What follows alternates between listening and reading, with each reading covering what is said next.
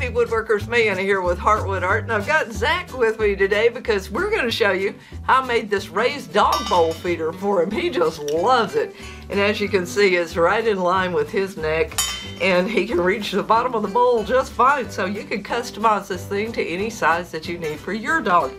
Too, it's a real simple frame build, and it has this nice tile on the top too that's so easy to clean, and a little decorative edge with it. So let's get started.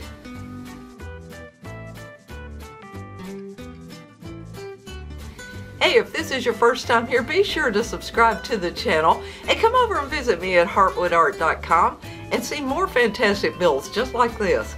Okay, let's dive in. Now, the first thing you'll want to do is measure your dog and depth of bowl to determine the best overall height for your raised feeder.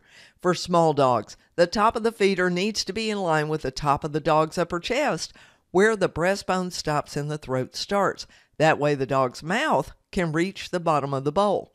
That is your total height. For larger dogs, measure how far down the tip of their nose goes comfortably, and that should be the bottom of your bowl.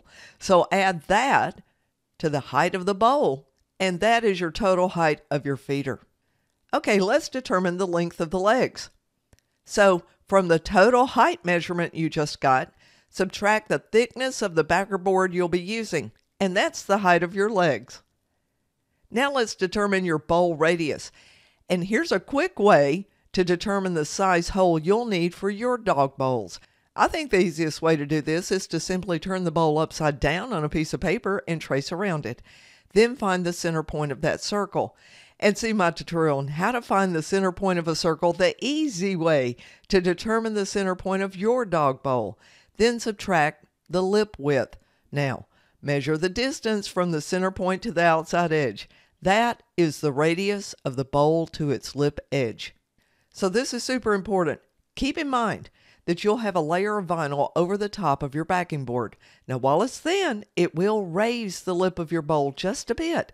And if your bowl has tapered sides, you may want to make your circle a wee bit smaller.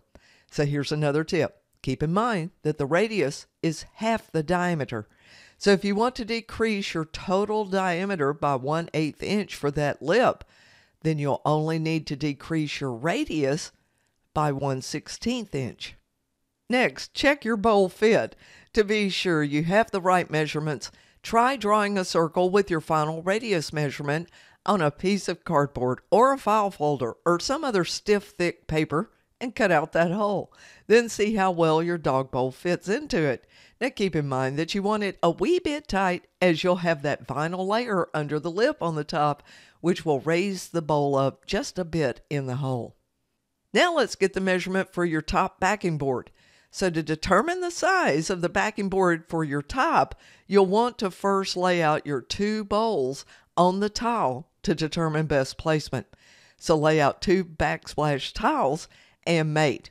Now, while you may be tempted to place each of the bowls in the center of the two tiles, keep in mind that it really doesn't matter where the seam between them is. It will be a whale of a lot easier to reference your placement to one of the corners of a tile that has two straight edges. So place one bowl upside down so that the top and bottom edges are at a good place, giving about 3/4 of an inch above and below it. And then position the left edge of the bowl about 3/4 of an inch in from the left edge of the tile where it will be cut. Then place your second bowl about 1.5 inches to the right of the first bowl. Now measure from the left edge of the first tile to about 3/4 of an inch past the right edge of the second bowl. This is the length of your backing board. Round up or down a bit if you need to make it easy for cutting.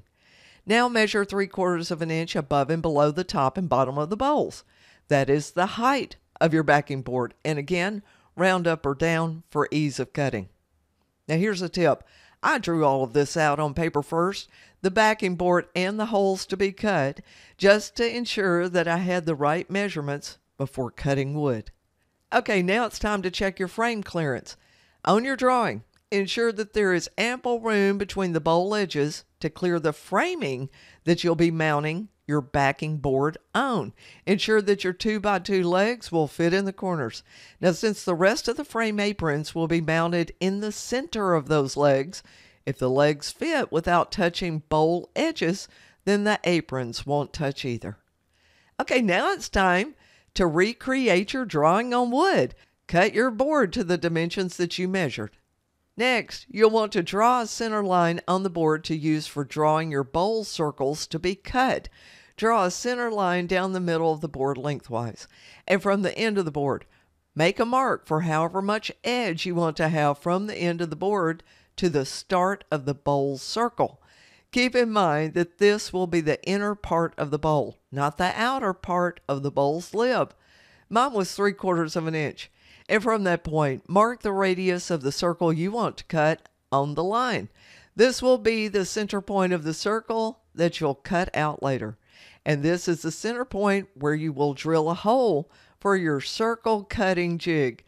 See my tutorial for the easiest DIY circle cutting jig for your trim router for details. And then repeat these marks on the other side for the other bowl. Okay, now it's time to drill the holes. You'll need 4 holes if you're using a circle cutting jig. I'm referencing 1/4 inch holes here because that is the size of the trim router straight bit I'm using, plus the size of the center bolt for my jig. You can adjust your drill holes as needed. Now let's cut those holes. And again, I use my trim router to cut nice round holes, but you can use a jigsaw for this, and there are circle cutting jigs for them too. And last, ensure that your bowls both fit well into your freshly cut holes. Then sand all the surfaces of the top backing board and the inside of the holes.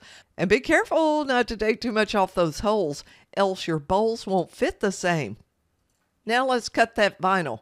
You can use scissors, but to cut the tiles to the backing board measurements and to ensure I had a dead straight line, I placed my tiles on one of those self-healing green cutting pads and I clamped them into place. And I used a utility knife along a straight edge. And then I cut the outside, but don't cut the holes yet. So let's mount those tiles. Carefully stick the tiles to your backing board, and here's a tip. I only peeled off the backing of one edge and ensured I had that edge and the sides dead square on the backing board. Then I peeled off more backing as I pressed the tile into place. Next, flip the backing board face down and use the circle edges as a guide to cut out the holes in the vinyl with a utility knife. Next, ensure that your bowls fit well into the holes and adjust if needed. Now it's time to cut the legs and start building that frame. So cut your 2x2s to length and sand.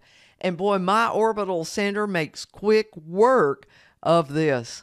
And here's how I mounted the legs.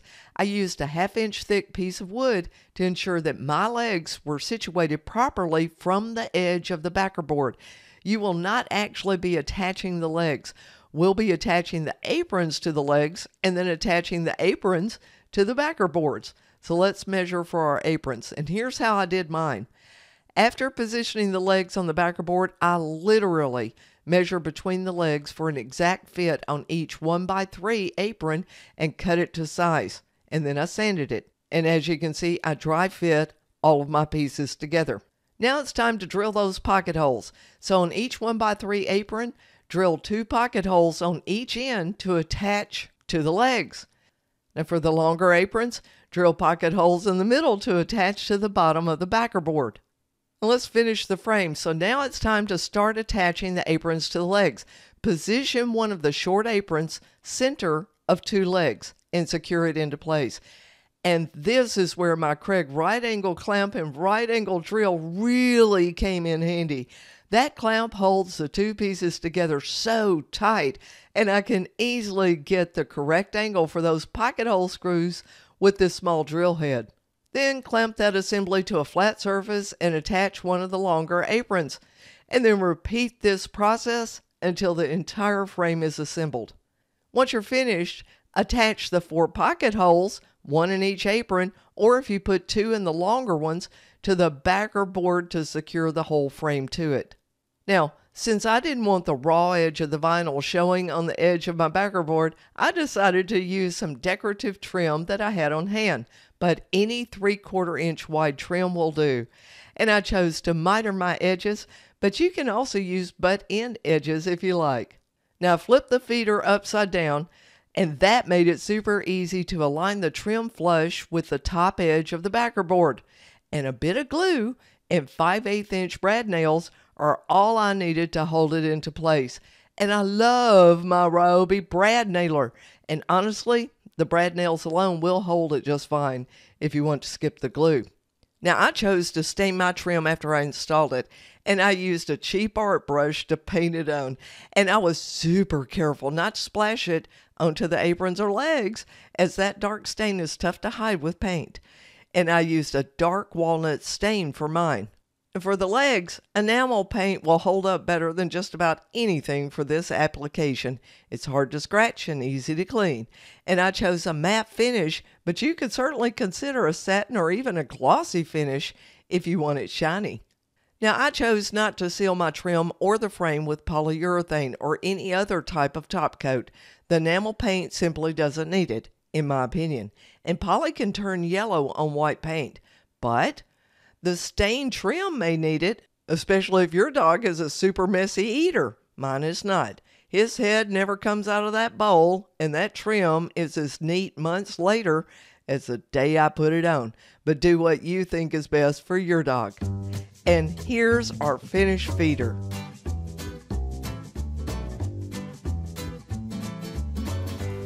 Well, I hope you've enjoyed this raised dog bowl feeder build. Be sure to come visit me at Heartwood Art for more builds like this, and even kennels for Zach and things like that. And I'll see you in the shop.